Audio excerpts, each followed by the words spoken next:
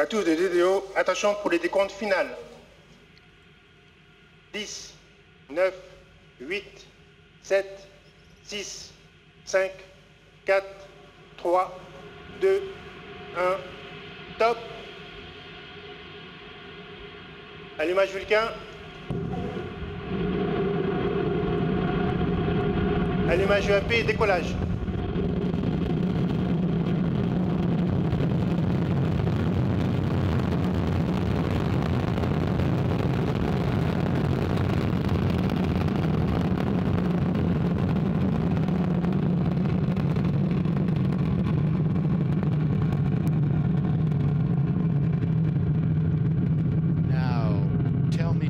Was that worth the wait or not?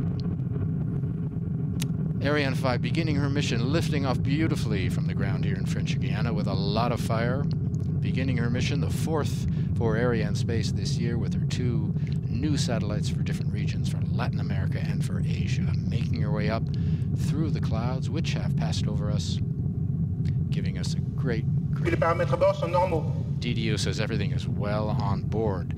The 2 boosters are providing 99.0% of the thrust, propelling the launcher along her trajectory at an ever higher velocity.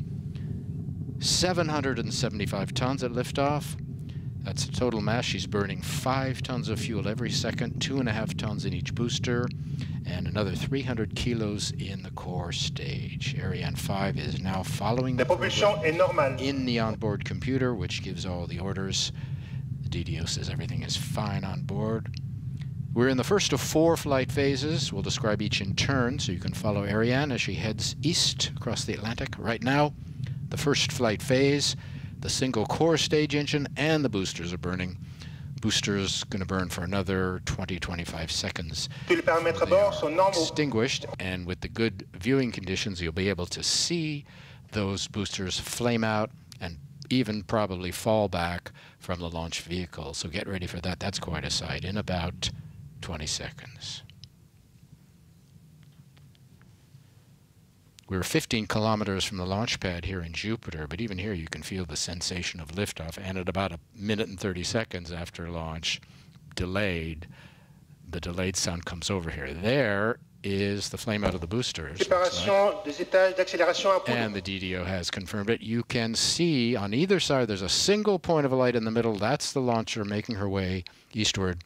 On either side you can see the flamed out boosters trailing a little smoke. Lovely sight, and in another minute we may, if we're lucky, be able to see the extinction of the fairing. That'll be nice. That'll make another couple of points of light. The 2 boosters fall 500 kilometers from shore in a protected area. What that looks like is this. There's another booster on the left of the vehicle out of camera range. La trajectoire est normale. At the bottom of your screen, on the left our altitude, on the right our speed. You can see that in 2 minutes, Ariane has already hit a speed of over 2 kilometers per second. The speed we need to inject a satellite is roughly 9 kilometers per second. So keep your eyes on the numbers. When we get near the region of 9 kilometers, you'll know we're getting close to separation. The DDO has called out separation of the fairing, and you can see that up there.